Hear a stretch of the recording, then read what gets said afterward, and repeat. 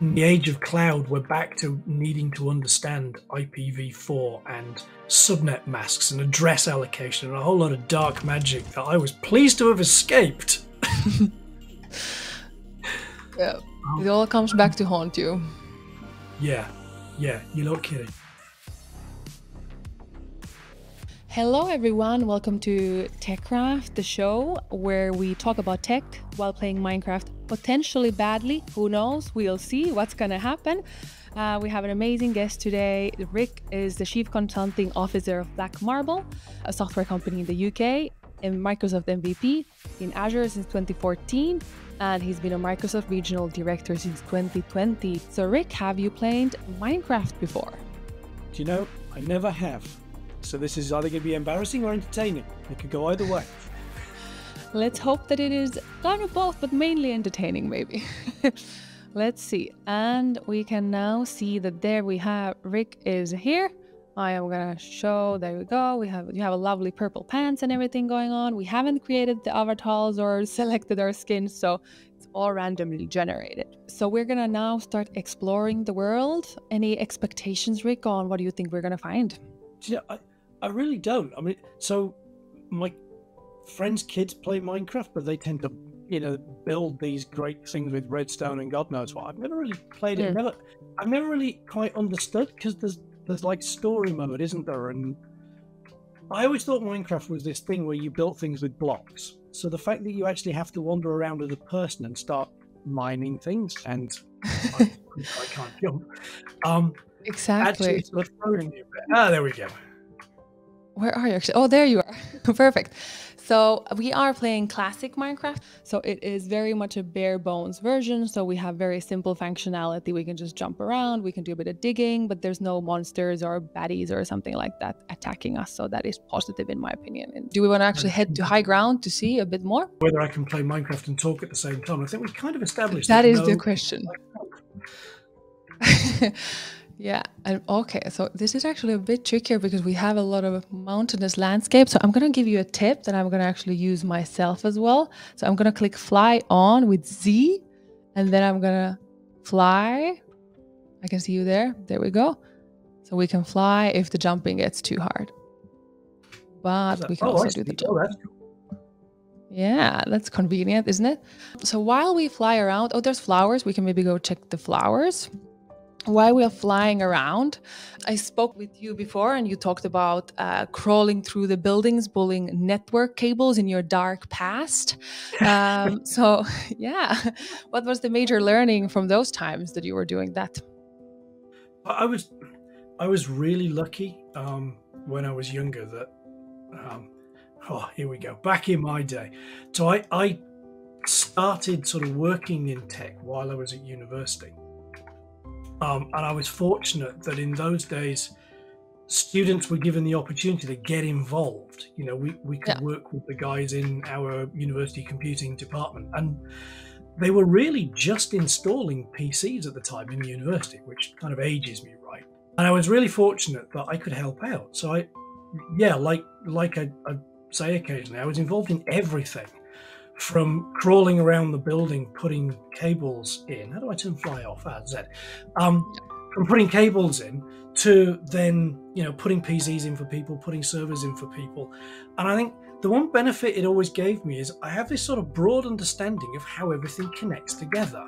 These days, when I'm sort of hiring people from universities, they're brilliant. They're really clever people, but they don't necessarily know what networking is, or you don't build PCs like I used to do. God, here we go again.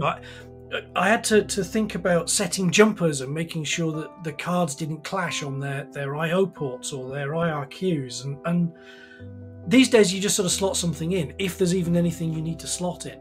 And I think somehow we've lost some of that fundamental understanding that is really helpful when you're trying to solve problems and debug things. I kind of have this 30 years of baggage that can actually be really useful and is still really relevant, I think, even when you start talking about modern cloud computing and everything's hosted and all that kind of stuff. Yeah. just having that breadth of experience, the life in the old IT pro, yeah. Exactly. I very much agree. It does bring a lot to the table, and like getting your hands dirty in that way can benefit a lot as well. Play with different stuff as well. I mean, I started with NetWare, and I've done bits of Unix, and I've done Linux, and Word was not the behemoth that it is today. I'd got people in the organization using Word Star and Word Perfect and other things that have now gone the way of the dinosaurs, right? And you sort of learn not to be afraid of computers. It was all about sort of transferable skills. So it wasn't so much which key do I press to do this, but what are the things I need to look for in this new program to accomplish a task that I'm used to. And again, I think that not having a fear of computers and not just learning that you click that specific menu is important. And a lot of people are taught more by rote, even today. And I still see amongst, particularly not sort of comp sci people, but people who are not developing software on computers, that they still end up sometimes taught by people in ways that mean they can really get scared if they encounter something new. Says Rick, playing a game he's never played before. But I'm sitting here going, well, that's okay. It's a platform game. I've played platform games before. I'm really struggling, by the way, that if I push my mouse forward, I look up, not down. But that's well, that's fine. You look for the principles, right? And I think we continue to fail to teach people the things that will help them navigate as the world changes in computing, rather than just teaching them, press space to jump. Exactly. And by the way, do you see the beach there on the left side of us? I think you went a bit down there, but we saw it before. I see some sand. Yes, yep. Maybe we'll start heading there, like through the woods there, to see what the end of the island looks like, because this is an island where we're at, a very hilly island, making the terrain movement a bit difficult, but that is fine. There we are, there we go. And while we're heading there, I would love to also hear about, because I've heard so many good things about Black Marble. How do you or Black Marble as a whole kind of approach mentorship and helping young people get kind of started? I wasn't around at the very start of Black Marble. It was founded by some friends of mine. And we all went to sort of met at the university that I studied at and then worked at. And we sort of hold by a set of really sort of key principles, if you like, that we wanted to create a company where we treated our customers the way we would want to be treated by suppliers, and we treated our staff fairly, and hopefully sort of instilled in them the passion for the work and the technology, and if you like, doing right by our customers and delivering great solutions that we believe in. And we've done all kinds of things over the years that I think sort of underpin that. So I mean, Robert and Richard and I are still involved in organising a couple of one-day community conferences in the UK called DDD, which does not stand for Domain-Driven Design. It stands for Developer. It was actually founded by some other UK MVPs. It's a free conference where great people in the industry and new time speakers, anybody can put a session in, come and share their experience, and help other people learn. And I think that's important as an industry, that it's all about making sure we don't pull the ladder up behind us and sharing the skills that we've got and helping everybody improve. And we try and do the same thing with the people that work for us. I'm so proud of the fact that as people have left our organization, they've all gone on to do really great things wherever they've moved to, and people look to hire Black Marble staff, because people that work for me don't always quite know they're born when they work for me, right? Because we do DevOps consultancy. Richard's been doing ALM for 20 years, right? So we just sort of naturally do the things that we try and teach our customers to do and help our customers to do. But not all organizations actually really do all the time, or sometimes even at all. They don't automate. They don't do continuous integration, continuous deployment. And I think it's really important to make sure that we encourage people to do things the best way, if you like, the best way for them, the best way for our customers, and to really encourage this sort of sense of excitement that we're all still learning. It's tech is a career, not a job. Yeah. By which I mean that it's all about continuous development. We sit on shifting sands. There's always something new and interesting coming out, and there's always something challenging us, problems to solve, things we need to learn, and encouraging a love of learning and encouraging problem solving, I think, is really important. We kind of take that seriously. We try and encourage people to do that, and we try and create a fun, interesting environment to work in. We try to build a company that we would want to work for, he said, working for. Yeah. You know what I mean, right? Exactly. Okay, so I think we could actually, do you want to try some mining now? I think that would be cool. It is called Minecraft in the end. Mine then. I can destroy blocks just by clicking and hitting them. Is that mining? Or is that just destroying things? That is essentially mining. So if we go here, which is usually where you would mine. So this is classic Minecraft. So we can't actually like find new supplies, minerals, rocks, types of rocks to use, because it's all essentially already within our use. From here you can see like we can select different ones, but we can obviously mine, but we can build caves, we can find things, and that is essentially done by just start destroying things. That's it, essentially. In the real version of Minecraft, you would use a pickaxe and whatnot. You would need to craft those, but in this one you don't have to. So you just build like this. So you click the left to destroy, and then you can just keep it pushed down, and then you're just gonna be destroying and destroying, aka mining. Oh, I see. Yeah, it just keeps going. So if I want to build a block, do I have to mine a block of that type then? Or is it just magic? In the actual game, yes. In this one, no. You can just select a different block type from scrolling with your mouse. Oh, I see. And and then you can build with that. But if we want, we can go and kind of burrow into the ground or mine into the ground and see what's out there. There could be lava. Luckily, in this version of the game, there's no dying with lava because it's not a survival version. But we might hit it or we might not. Who knows? That's the fun part about it. We can start digging. Try to find different rock types because they are visible, I think, in this. See, now you're making me think of our D&D game that we play together, where we're journeying deep into the Underdark, scurrying through tunnels. Here be dragons. Talking about actually D&D, what are some parallels between that and making really good tech projects? Do you know, that's a really awesome question. And actually, yeah, I think you're right. I mean, I don't GM much. I mean, as you know, we have a great GM in Ricardo, and I think if you look at our campaign, it sort of exhibits all the right hallmarks of a good one, right? There's a compelling story. There's sort of challenging villains, and it can be quite hard as a GM to actually, because you've got to role play them, right? So you're trying to do all the voices and things, but you're also trying to make them. I think they've got to be relatable characters. They can't just be sort of pantomime villains. And then it's got to be fun. There's got to be some humor. There's got to be some jeopardy.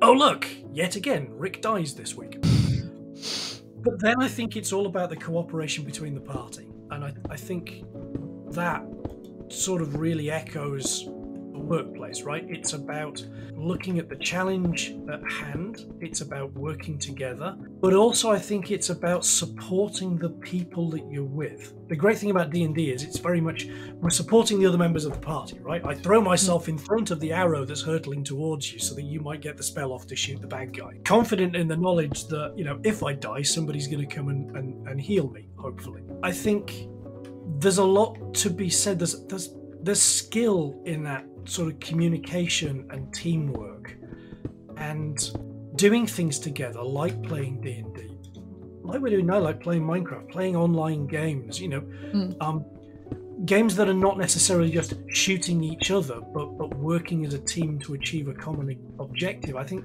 can really help people build some of the skills that they need to be successful in a work environment. I also think it's really great if the people that you work with can also be your friends. And when I say friends, I don't just mean sort of work friends, right? It's like, yeah, we get on really well together 5 days a week. But I love the fact that over the years I've built some really strong friendships, both from people that work with me at Black Marble and also in the broader tech community.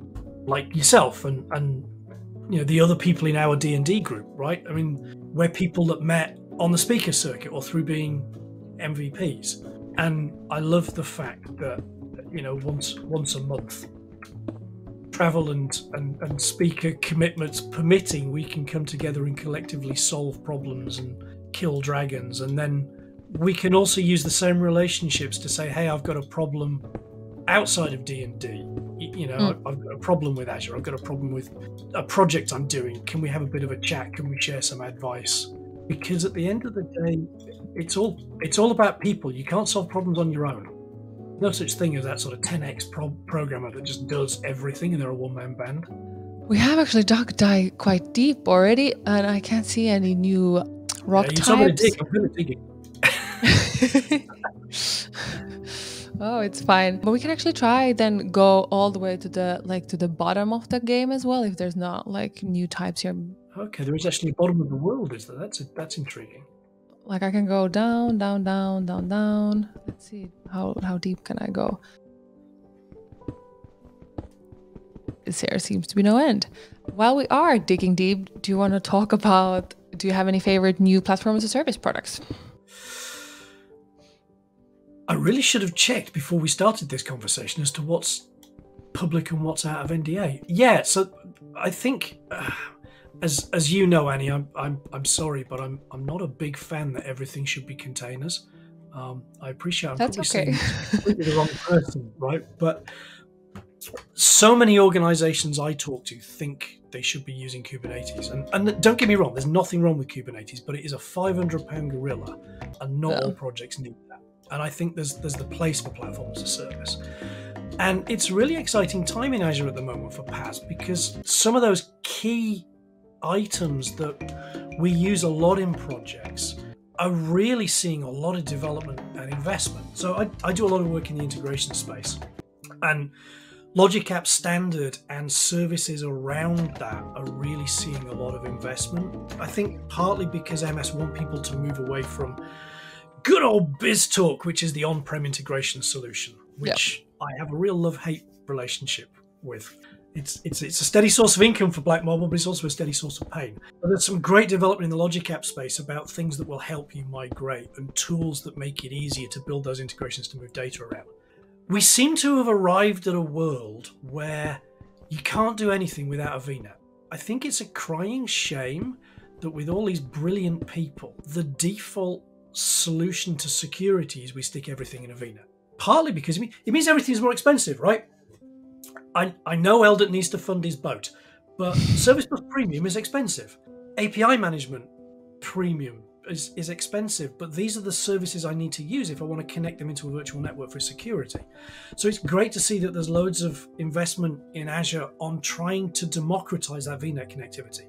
So API management has the new V2 SKUs, and those are cool because it's a lot easier to connect them into my virtual network and have a much more cost-effective service. There's a new Logic Apps SKU coming that I think they discussed publicly at Ignite, which will allow me to do consumption but connected to a VNet. And for smaller organizations, that's a really great benefit, because it's all very well saying, oh, well, large enterprise customers are the ones that need this. Well, yes, they do, and they have security requirements. But, your small organizations also have large security, the same kind of security requirements, but they don't have the large budgets to pay $3,000 a month for Service Bus Premium. So it's lovely. It's really great to see that I'm getting back to that point where I've got all of the cool serverless toys, but I can still use them in the VNet environment. So, hopefully by the time we reach the end of this year, this stuff's all going to be GA because it's currently in development, and it's going to be a real enabler for some of those smaller orgs that right now they're sort of looking at this and going, well, I'm told I have to use a VNet. My CSP's deployed these things called landing zones, but it's really expensive for the solutions you're talking to me about, Rick. And I'd rather use Logic Apps consumption or, functions on a consumption plan because that's much cheaper. But how do I do that and be secure?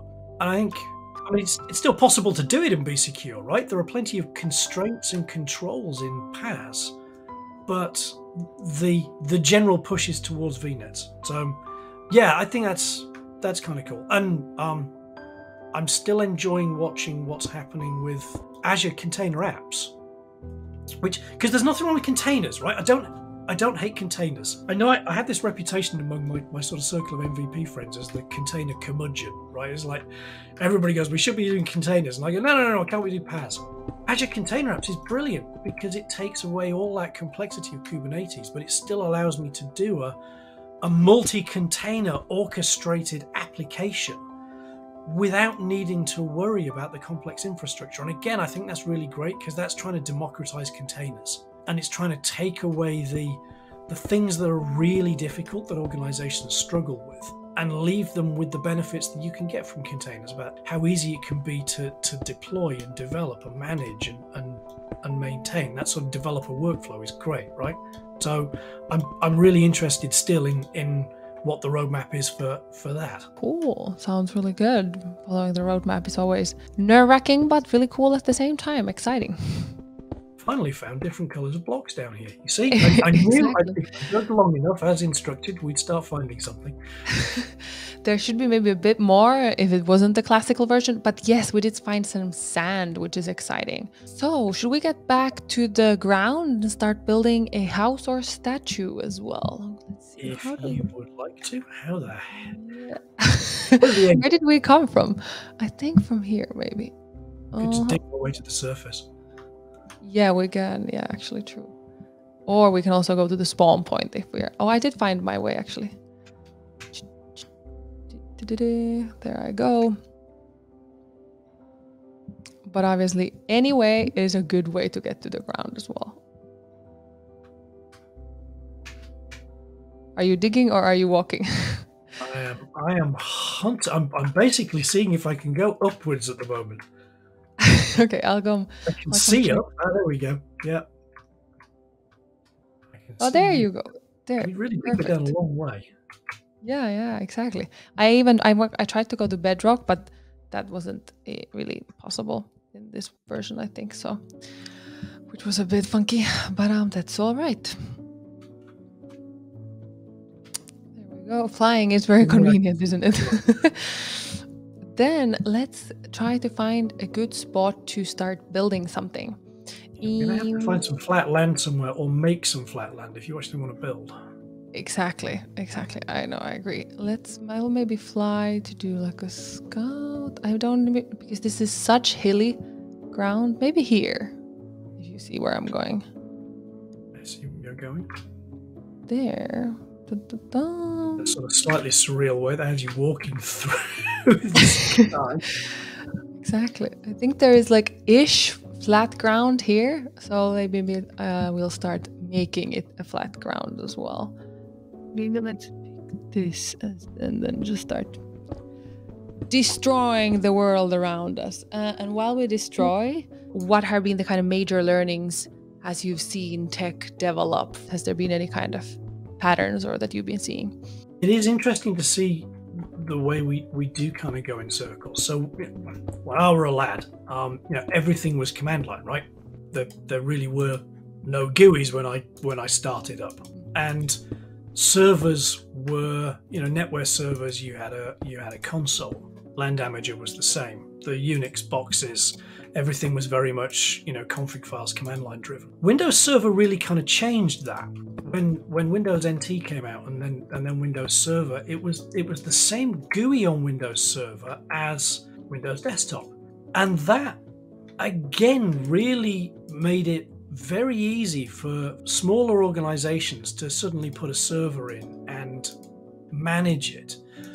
At the same time, though, it made it very easy for them to do it badly because they thought of the server as just another desktop. That really isn't true. Your server holds things and is managed in a way that it's not just another desktop computer. I then found it really interesting when we started to shift back, quite a few years ago now, to servers being things that we SSH'd into, and we talk to them with command lines, and we try and automate management of them rather than go through clicky GUIs. And suddenly, a lot of the skills that I had from old became useful again. I have a colleague as well who talks about problem solving. Some of us old timers, just because we used to have to deal with everything, right? And when you say full stack, full stack to me is, well, I start at a cable, and that used to be thin Ethernet with T-pieces and stuff. Is the cable infrastructure physically put together correctly? Are there problems with that? Are the bridges and hubs that we used to use working, which in these days are switches? And you sort of work your way up through the layers, right, and start to diagnose stuff. Whereas some of the younger generation, they live at a layer of abstraction up here, which is fantastic for productivity. It really is, amazing the kind of stuff we can build these days without worrying about the complexity. But as soon as something goes wrong, this abstraction layer up here is a real pain, and you need to know what's going on down here. And I think there's a lot of important stuff that older people in technology, the older sysadmins, have still got, and they shouldn't be mocked because of that.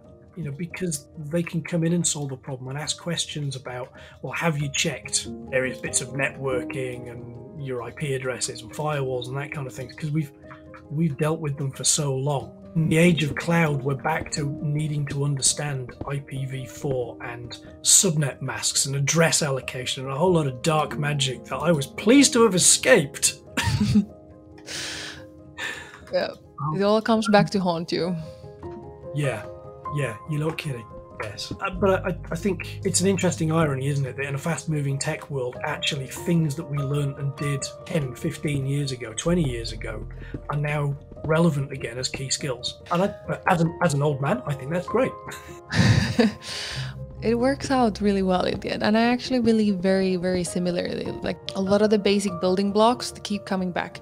It feels like that there's just always an abstraction level on top of an abstraction level, but that's how it kind of goes. So I was thinking that we would build a house or a statue, whatever you want to build, and then everyone who visits the show, they're going to build something, and then we're going to have like a nice collection of all the things that everyone has built at the end of the season. We have a nice platform. You can ask me to do obviously everything or anything for your build. Happy to help, or I can just keep on modifying the area around here if if you want to have a full peaceful building experience just for yourself. And I do have questions still, so obviously I'll be asking those as well as we go on. But now we have a bit of platform here to build on. So tempting though it is to build a statue, I'm not sure that I am artistic enough for that. So let's go with a fairly low barrier of entry and see if we can build a house, right? That works.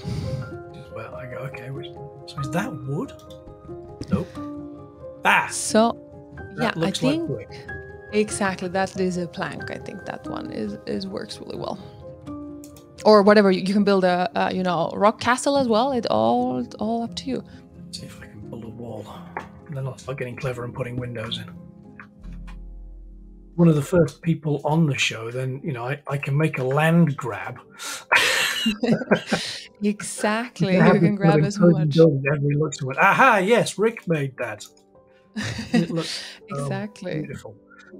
You can get all the room that you want. And while we are building, I would love to know, because UK and curry is a big topic always. So from your point of view, how does the quest for the perfect curry dish or the curry restaurant shape the British tech scene? Is there any changes that happen because of that?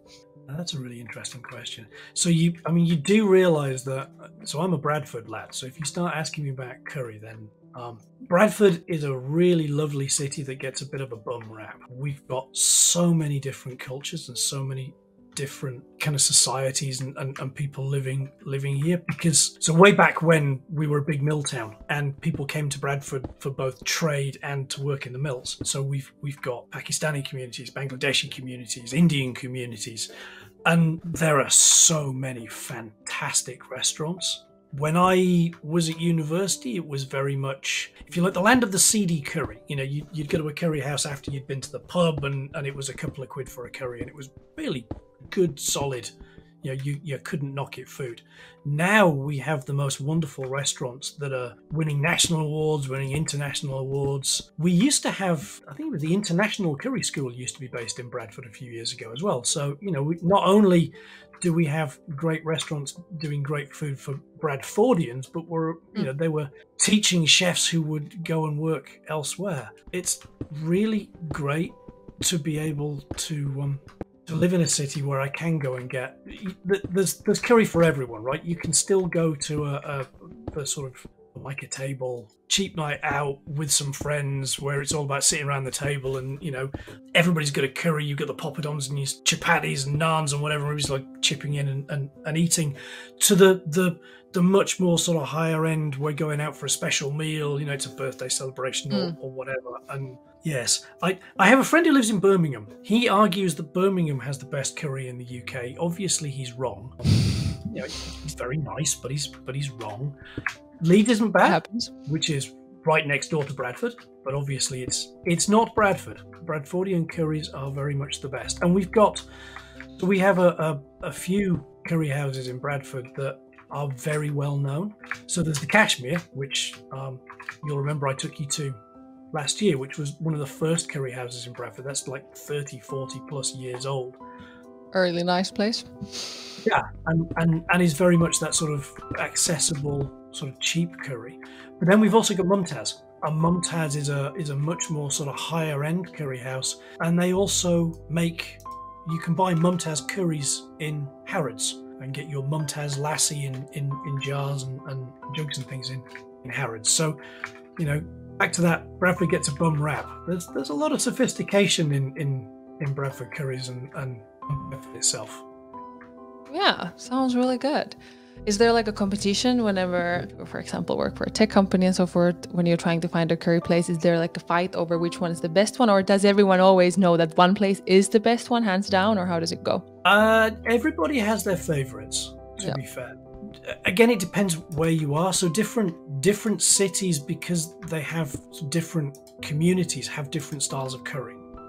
And I think it also depends sort of where you were first exposed to it. So curry houses, certainly when I was growing up in Bradford, a lot of them are run by Muslims. They're dry, right? You can't buy alcohol, which is absolutely fine. So I grew up drinking lassi in curry houses.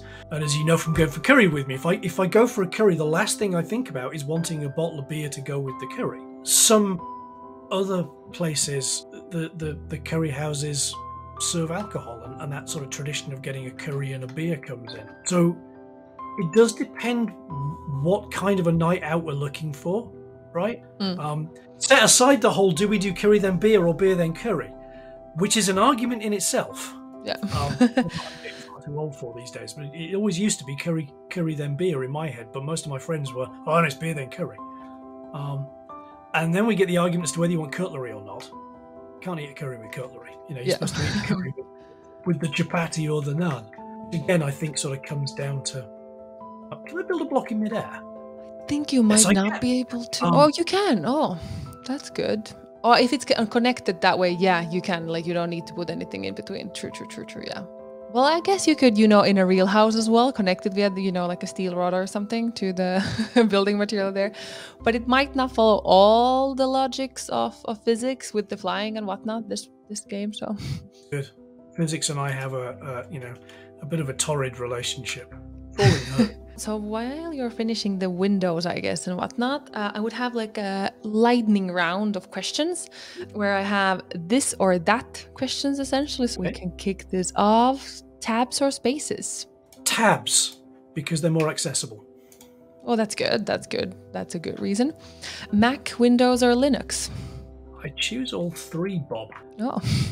I've used and do use all. I love the Windows subsystem for Linux and how that's really sort of opened up more access to more people for Linux. But as I said earlier, right, I've used everything.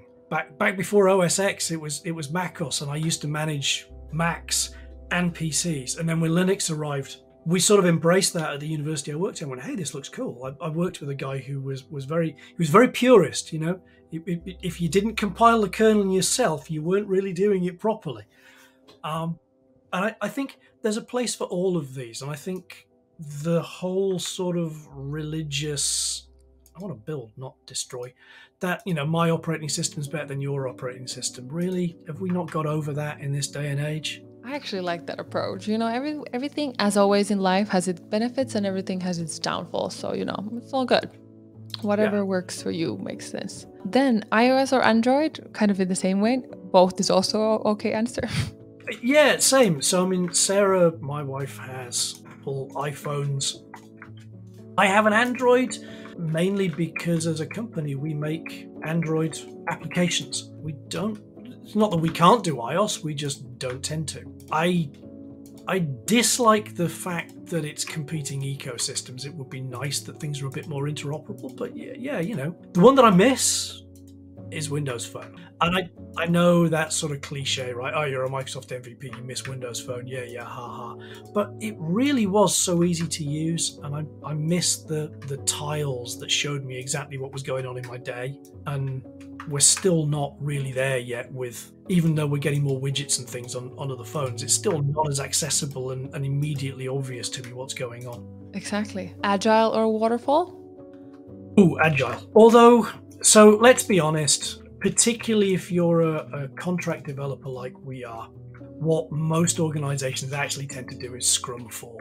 Or Scrum but, right? Well, we do Scrum but. So many of my projects, we're doing Agile internally, and then there's some kind of more formal waterfall, maybe Prince interaction with the customer, just because that's what they want to use. In the UK particularly, that whole sort of time and materials billing is still not the norm, which means we've got to estimate, and we've got to try and give fixed price quotes and that kind of stuff. And fixed price quotes means we've got to start defining milestones and stuff. So that sort of leads us to some waterfall-y components for good or for bad. And some organizations just can't really handle Agile. There's a level of maturity you need, right, to be able to do Agile well. You can and you do, that's excellent. But you shouldn't be forced.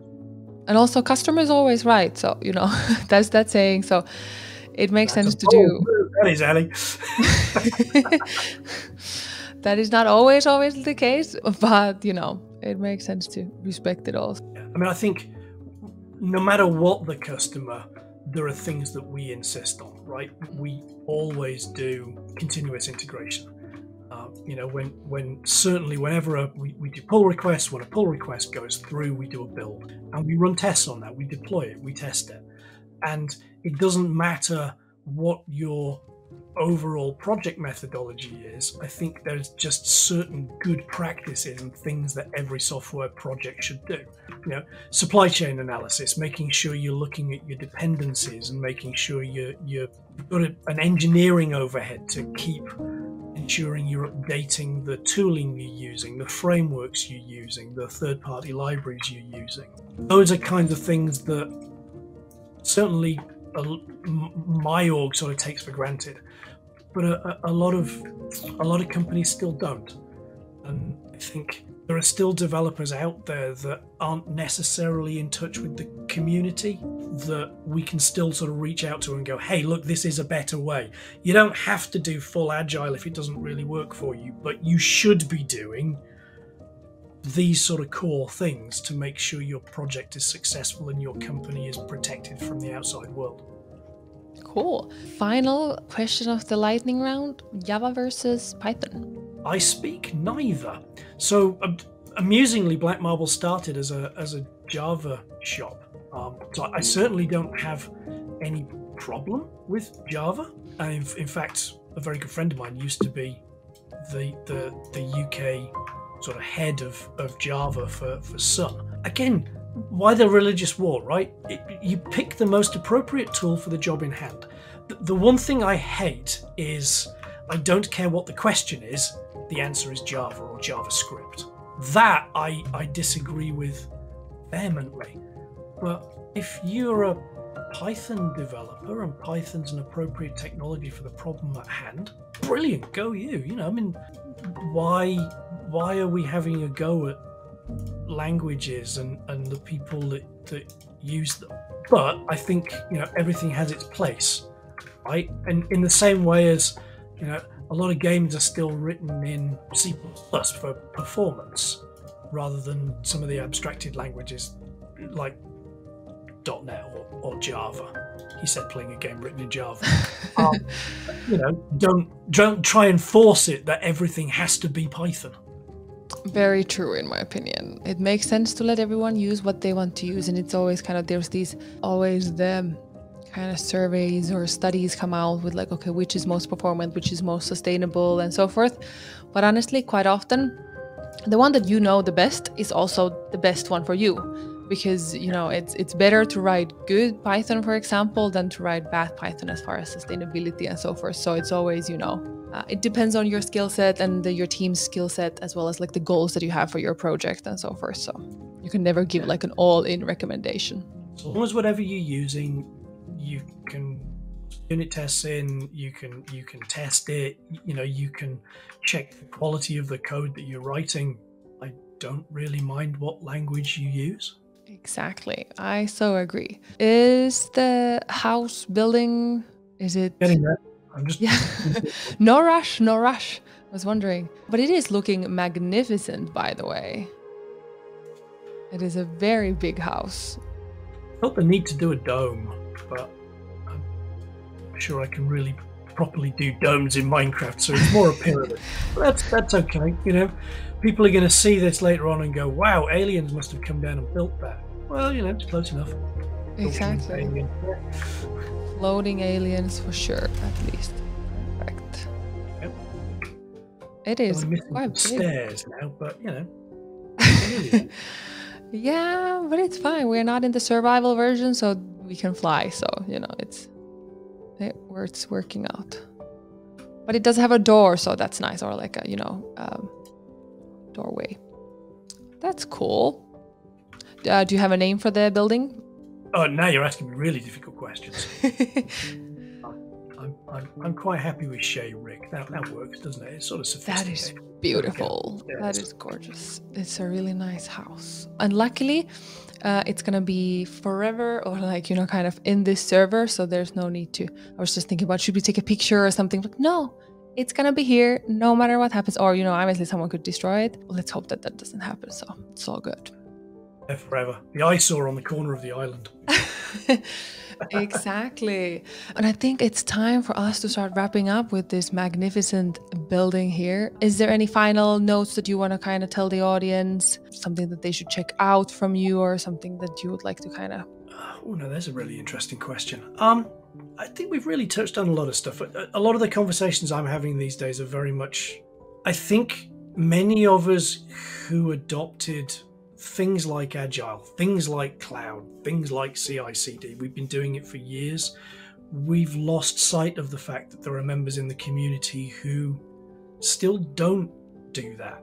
It isn't the norm, right? It isn't ubiquitous. Not everybody uses cloud, but everybody potentially could. And I think one of the things I'm trying to do this year in the sessions that I'm putting into conferences and the events that I'm supporting is really trying to get not back to basics, but to try and find those people that we haven't embraced yet and show them the great things that they could be doing and how their lives could be better, and then get distracted by all the new cool stuff that's coming out, right? And there is so much of that, and there's always going to be so much of that. And eventually I'm just going to sit there and go, I'm too old to keep up. Now I'm not, and I'm enjoying it, and I hope I'll keep learning and keep doing stuff for a while yet. Perfect. That's an amazing final note to end us on. Well, thanks for having me. My first time playing Minecraft, and I've had a blast.